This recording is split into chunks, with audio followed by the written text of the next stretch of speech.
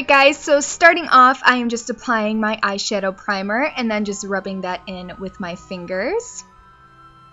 Then I'm going in with the Maybelline Color Tattoo in the color Bold Gold, and I'm just applying that as a base on my eyelids because I'm going to be applying a gold eyeshadow on top of this, and it's just going to help the gold eyeshadow stick better and also to appear more vibrant. So I'm just rubbing that in.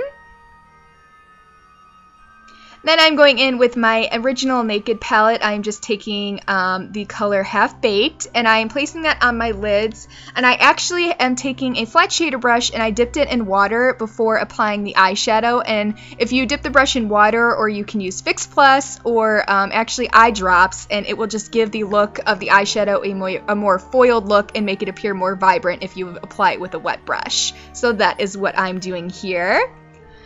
And then I'm just going in with a light brown shade, and I am applying that into my crease to help blend out the edges of that gold eyeshadow and add a little bit more depth to this look.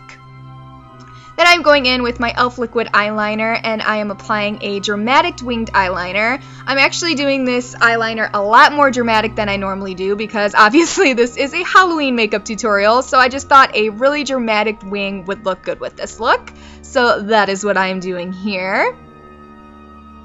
And then just to clean up the edges of my winged eyeliner, I'm going in with a Q-tip that I dipped in some makeup remover and just taking that along the edges to just get a really clean edge on my winged eyeliner. Then I'm just going in with a black eyeliner and lining my upper and lower water lines and tight lining.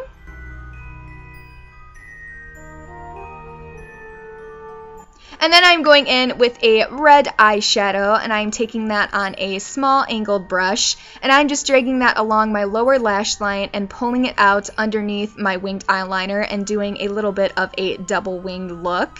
And I'm also connecting this red eyeshadow along my lower lash line.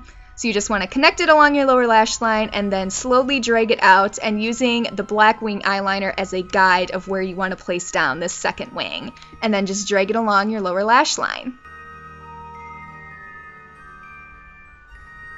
Then I'm going back in with that gold eyeshadow and applying that to my lower lash line as well, and I'm slightly blending it in with the red eyeshadow that I just placed down. Then just go ahead and apply mascara and some eyelashes, and I am going in and deepening up my crease of this eye look a little bit more with a darker brown eyeshadow to just give it a little bit more depth. Then I'm going in with my NYC Sunny Bronzer, and I'm just contouring my face as normal. I am doing it a little bit more dramatic since this is for Halloween. Then I'm going in with a combination of two pink shades from this Coastal Scents blush palette and just applying that to my cheeks.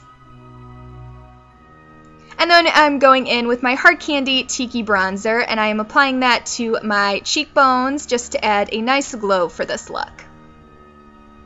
Then I am just going in with my Jordana Fab You eyeliner. You can use any kind of eyeliner you prefer, but I found using an eyeliner pen worked really easy to draw the heart on my cheeks, so I am just drawing that on my face and then just filling it in with this eyeliner.